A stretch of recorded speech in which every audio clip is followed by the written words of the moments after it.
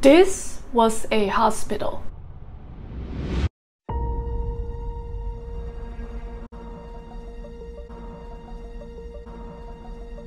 In 1952, that was post-World War II. In view of poor state of Singapore's post-war healthcare facilities, the Singapore Chinese Physician Association decided to promote TCM, traditional Chinese medicine, to help the needy and poor and serve the community better. With that purpose, Chung Hua Free Clinic was born in 1952. They started seeing their first patient on March 17, 1952. But now, this hospital has become a special theme cafe in Singapore. Many don't know about its history. It's artistic, detailed, and historical. There are so many great things that I love, and I love to talk about Singapore. And the art scene is definitely one of the highlights.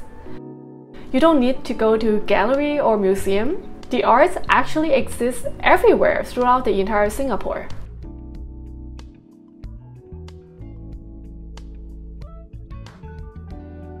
As I started conversations with the owner, who's French, he introduced me the history of the cafe. When he took over this place, it used to be the first free hospital in Singapore. He's the owner of this amazing cafe. Can you tell you a little bit about the history? So this was the first traditional Chinese medicine hospital in Singapore back in 1952. This is a hospital? The first hospital in Singapore. Really? Wow! Oh my goodness!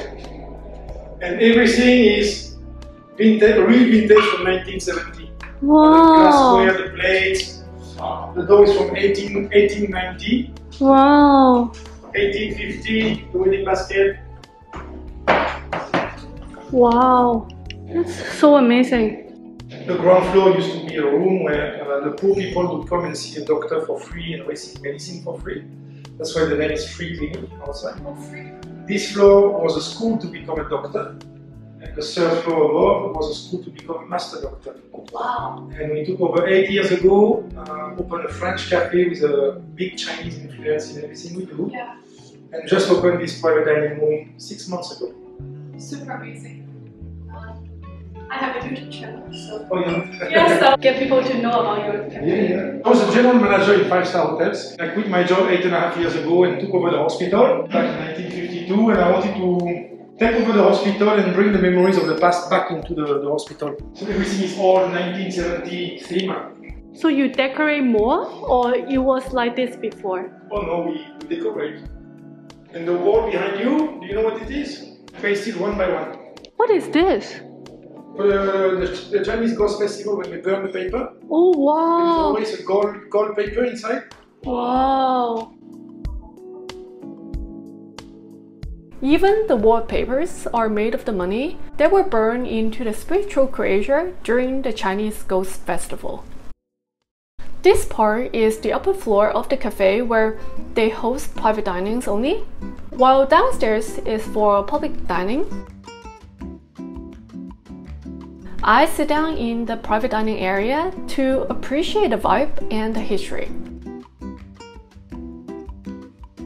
What do you guys think?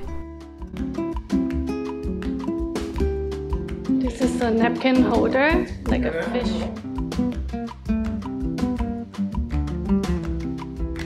You can see the old hospital equipment and body sculpture and dragons. Lightings are also extremely beautiful.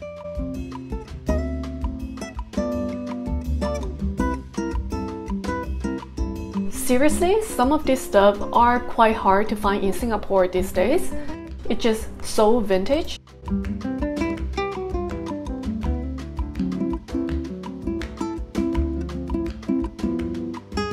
I also try out their food in the cafe as well. By the way, this video is not sponsored. It's solely my personal experience to share. So I ordered a sandwich, a curry dish, baked salmon, and with some coffee, of course. My favorite dish among all this is the curry dish, more of a Southeast Asian flavor. Whenever I go to a cafe, I always love to pick a place with interesting interior designs. Not only I can enjoy the food, but I also pay a lot of attention to the details of the restaurants. I was truly amazed by how detailed this cafe is. I first entered the cafe seeing the super traditional old school Singaporean items like the bird cages, the fortune prayers, and lanterns. The chairs and tables are still from those old school pipes and metal tubes. Look at the texture, isn't it cool? Even the name cards are made of those recycled papers from the old times. Then, as I entered the cafe further, I realized the entire cafe is decorated with the wish papers at the ceilings, where people write down their wishes and hang them on the top. I also make my own wishes there.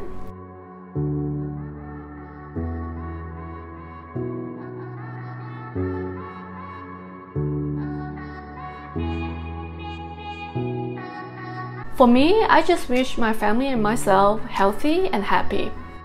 What else is more important than that?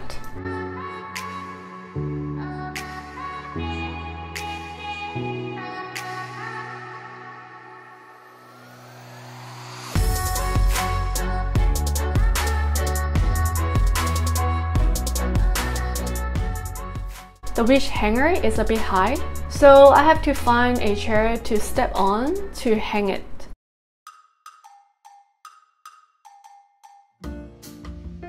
Now it's all great. It's so colorful and beautiful, isn't it? It's art, history, spiritual, and more. I feel I can just hang around here the whole day, staring at all the details of decorations and arts. It was truly interesting to see how the owner turned this whole hospital into a cafe, but keeping all the great historical and vintage vibes. There are certainly so many great things that I love, and I love to talk about Singapore, which I did in many of my previous videos, but the art scene here is definitely one of the highlights. You don't need to go to a gallery or a museum. The art exists everywhere throughout the entire city of Singapore. August Rodin said, "Beauty is everywhere. It is not that she is lacking to our eyes, but our eyes which fail to perceive her."